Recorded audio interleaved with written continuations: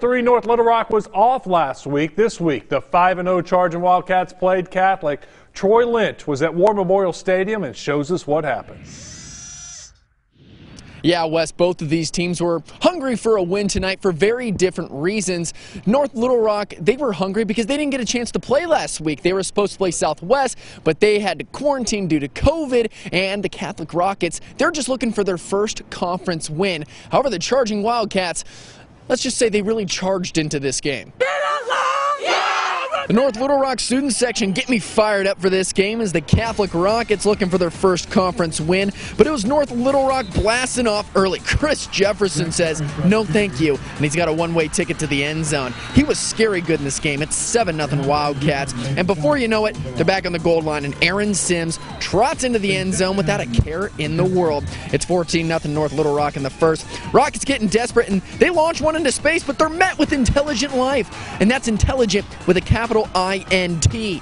Ricky Reed, watch it one more time. He falls to the ground, ball still juggling in the air, and he still catches it. Incredible play, Wildcat ball, and the interception results in a touchdown. Torrance Moore, not related to Wes, wants more points. 10-yard score makes it 21-0, and we want a Ricky Reed encore. Looks like the same play, and Ricky picks off Catholic for the second time in the first quarter. Unbelievable defense coming from the Wildcats, and it was 28-3 heading into the locker room with Catholic praying for a huge comeback in the second half. Well, the comeback did not happen because North Little Rock just piled on the points. They took this game 49-10. First of all, I think our players just played extremely hard, and that's what we've been talking about, just playing extremely hard every snap, and I thought our players did that. Really excited about the way that they were prepared for the game.